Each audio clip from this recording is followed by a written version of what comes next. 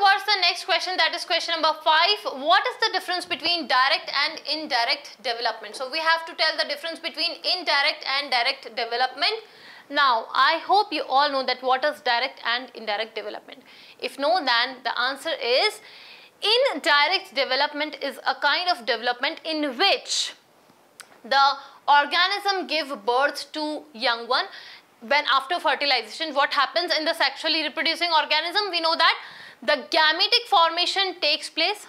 After the formation of gametes, these gametes are going to be fertilized with each other. Now, after the fertilization, we know that the development or the production of single celled structure is going to take place, which is diploid in nature, that is zygote, and that zygote is going to transform into embryo. Now, in all sexually reproducing organism, what can happen is, in some of the animals, in some of the sexually reproducing organism, that embryo will transform into a different kind of stage and is not going to transform into adult directly. If any sexually reproducing organism embryo is not going to transform into adult directly and is developing into a larval stage, is going to develop into a larva, less developed larva, and then this larva is going to develop into an adult human being, then this kind of development is known as indirect development, because an intermediate stage, a larval stage is present in them, in their cycle. The larval stage is present in them. The larva, when the larva is present, the larva have different food requirements, and also an important term here is metamorphosis. Metamorphosis is a phenomena in which the larva is going to be transformed or is going to be developed into an adult individual. This phenomena is known as metamorphosis. So I hope it is clear that what is indirect development. It is indirect development. What happens? Any individual, if any embryo of any individual is going to transform into larval stage, then after into adult stage, this kind of development is known as indirect development. And the larva, if it is formed, have different food habits than the adult individual. This type of development is known as indirect development, and the metamorphosis can be seen in the indirect development. This kind of indirect development you can see in some phyla such as amphibia of animal kingdom, alright, and primitive animals. Now, let's talk about the direct development.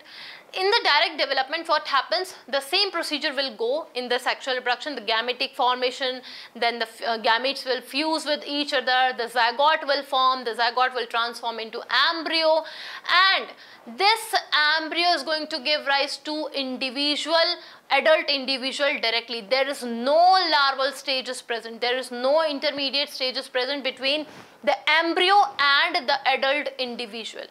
If there is no intermediate or larval stages present between embryo and adult individual, then this kind of development is said to be direct development. And if in case there is intermediate stage or larval stages present between an embryo and adult individual, then this kind of development is said to be indirect development. Indirect development can be seen in amphibians. Direct development can be seen in us, humans, reptiles, birds, mammals, etc. So this is the basic difference between indirect development and direct development. So we are going to write the differences between direct and indirect development here. In the left column, we are going to talk about the direct development, and in the right column, we are going to talk about the indirect development. So the very first point is that if an embryo is going to develop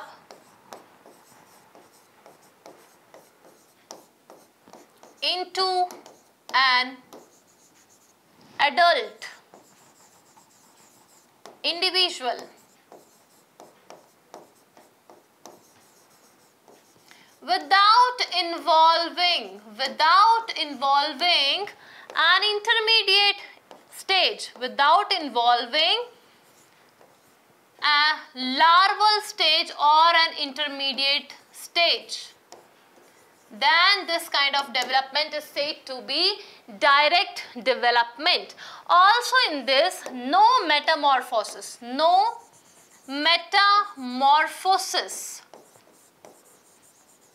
is seen. No metamorphosis is seen in the animals who exhibit the direct development, as metamorphosis is a phenomena of larva becoming individual. The phenomena in which larva develops into an adult individual, this phenomena is known as the metamorphosis, and if larva is present, then it have different food requirements. So no metamorphosis can be seen in the animals who exhibit direct development. For example, we have aves, reptilia,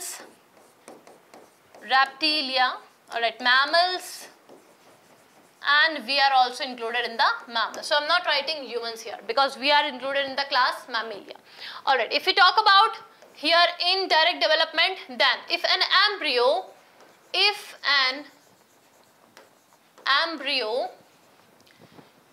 going to